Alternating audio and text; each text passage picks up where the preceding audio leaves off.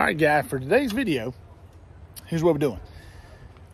When I turned on for the first time, when I got the 943, I hooked up the transducer to the 943. And the first thing I found out was the right side didn't read. It's a GT54. Seems to be a common occurrence with Garmin. As a matter of fact, my 93 UHD right there, SV93 HD, that right there is a GT56. Same thing happened. The right side went out. I called them, told them I had a 56. They sent me a 56. I sent them the 54 back, and we rode that thing out. But here's what we're going to do. Today, we're replacing the foot in the foot, the transducer, GT54. So here's what we're going to do. We're going to go in. We're going to go step by step. This happens to be a lot. I have no idea how to do it. So here we go. We're going to do it right now. All right, so here's what we got to do. First of all, probably got to take this off. We're going to take this off. Then there's two bolts in here and here. So here's what we're going to do. We're going to go ahead. I'm going to set this up right here, and we're going to take it off.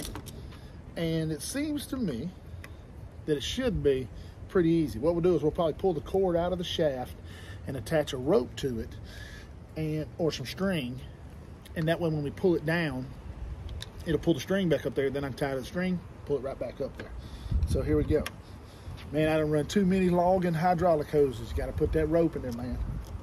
Ain't nothing better than some old saw rope, you know, tied to a hydraulic hose, man. When you yank it out there, it gets in them tough spots. It's the only way to do it, baby. It's the only way to do it. But let's see what we got to do here. All right, here we go. If I needed to replace the skeg, that'd be it. Just did it. Man, nothing to it. Let's take all four of these bolts. They seem to have a little Loctite on them. A little blue Loctite. Man, let's take a look at this. Let's see what's under here. There we go. There's another screw right there. Ooh, got a little something right there. Don't know what that is, but it's probably something important. So let's put it back. Let's go here. Oh, let's see here. Let's see here. Yep, not that size. Oops. Not that size.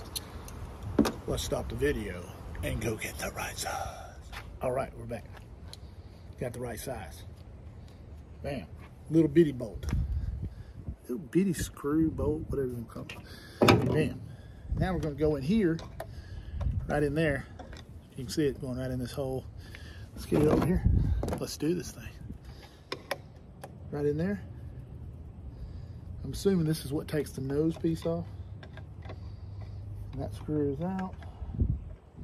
Here comes the other one. They're not real tight. I'm going to remind myself of that. And here comes the nose piece. It looks like the whole nose piece. Let's try not to lose these screws.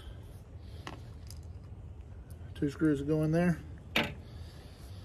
And here's what the inside of the nose piece looks like.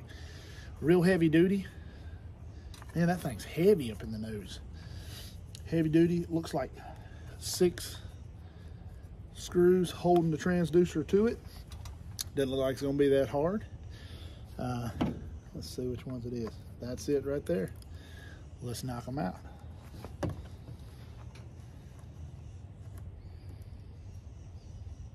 Those have a rubber bushing on them.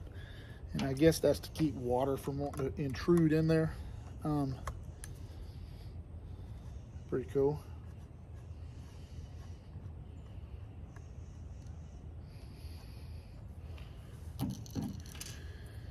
There's 6 of these, and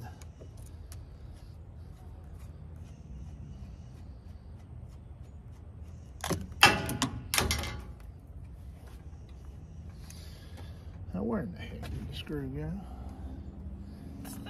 Well, I got lucky, and it sat on the end.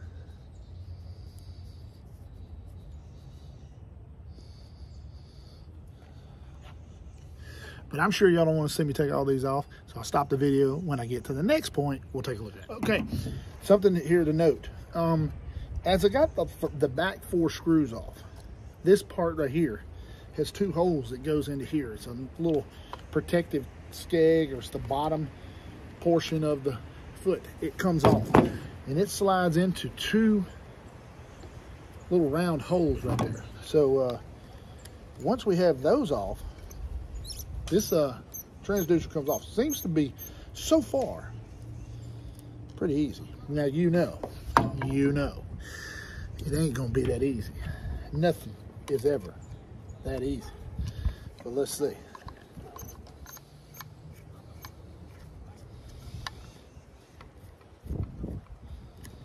All right, so we've got this part off. It is off. Now,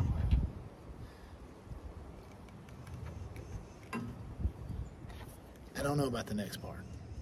I'm gonna stop the video and figure it out. All right, there were 4 bolts right here.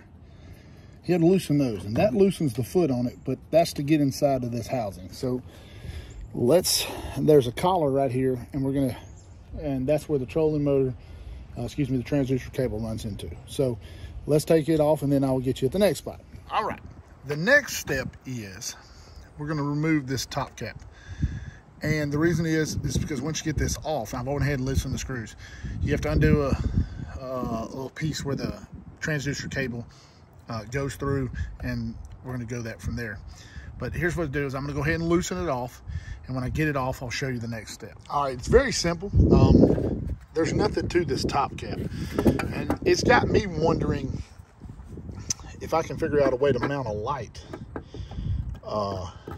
in here, like a little LED light or something right in here, where I can get turn signal indicator when it's low light, because at times it is hard to see how this turns. But just those 4 screws, it pops off.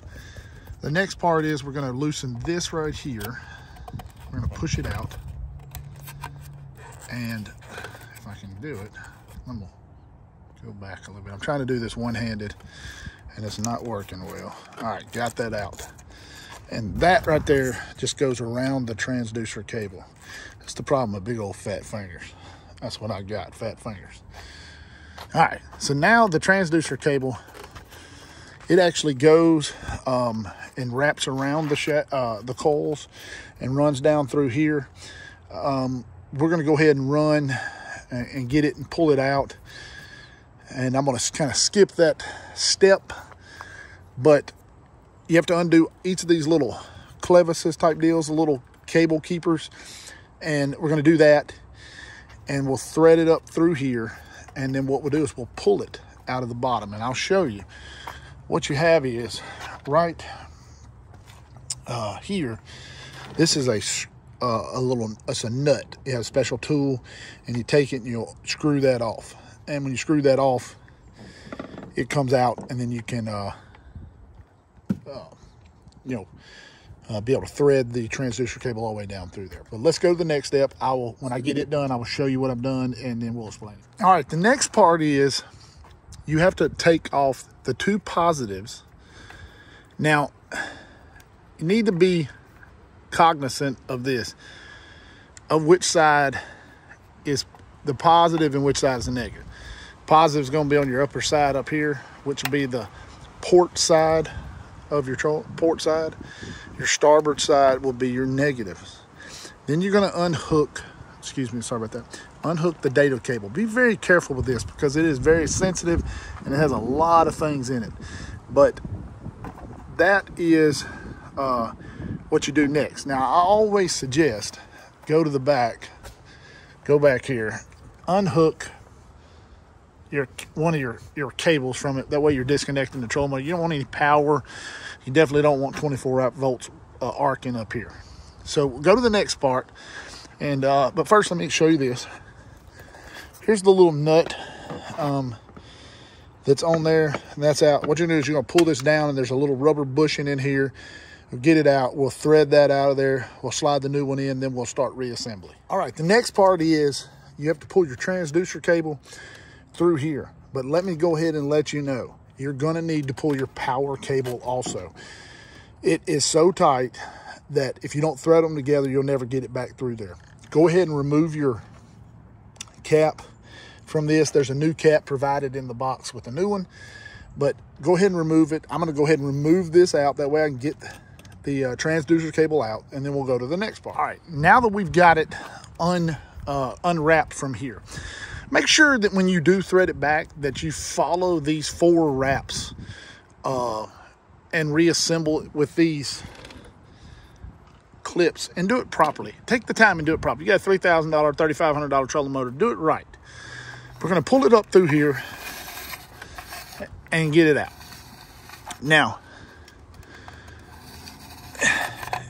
getting it down through this shaft is not going to be the easiest thing. So what you've got to do is you're going to have to remove the head from right here. And when you remove the head, this whole shaft is going to slide down, and that's going to make it. So we'll go to the next part, then I'll show you what we're doing. Okay, now that we've got this part off, we're going to thread the wire from the motor, the hot, the ground, and the data cable. You're going to pull them from the bottom half. You're essentially taking the foot off of the trolling motor. That's all that goes down here. So data cable and a hot and a negative. When you pull these out, you'll pull real slow. But here's what you got to do. You pull it out just a little bit, let it hang, walk back around and make sure the data connection didn't hang up. That is a very, very important thing. I'm trying to leave my loops on here too. That way I know the proper number of loops. Make sure it didn't hang up. It didn't hang up. So what we're going to do, walk back around, and we're going to go ahead and pull this out. I'm going to put it right here and pull this out.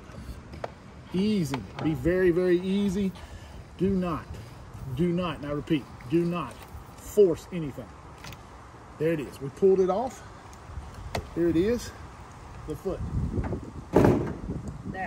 Now that you've got the foot out, there's a rubber bushing with some grease around it. It's separated. Just get that off. Okay. Now, you're going to take this, reach your finger up in here. Whoa! Reach your finger up in there. There's the transducer cable. You're going to pull that off. Just like that. Pull it down. All right, I'll go to the next step. All right, we've got it all out. It's all on the ground. This is a very important feature right here. There's a ring nut. That's the ring nut we took out of this hole right here. It's very important that you take this ring nut off and put it on the new one, because you'd hate to get it all reassembled, not have this ring nut and have problems. So here we go. All right, now that we've threaded the end through the loop, through the hole, we put the rubber bushing back on, we put the screw, and it's got a rubber O-ring on it. That keeps water from getting up in there. We threaded it up through the top. You can see it right here as I'm moving it. But I'm going to leave a little slack before I pull it up in there, and just for safety's sake. But right now we're finna thread all the power cables and data links from the foot, put it back on there, reattach the 4 bolts, and then we'll go to the next step. All right, we've reattached the foot, this part, with this screw. Now we got to take our 2 bolts, go through this top, and secure the housing back together. Then we're going to fix it to this right here. This is not as easy as it looks. Boy, I bet you they made it so it look so easy when they put it together at the factory. It ain't easy here, but here we go. When I get the next step done, I will show you that next step. All right, guys, I kind of skipped ahead a little bit, rerouting it and everything. It's all rerouted, and when I get the video, we'll check it out.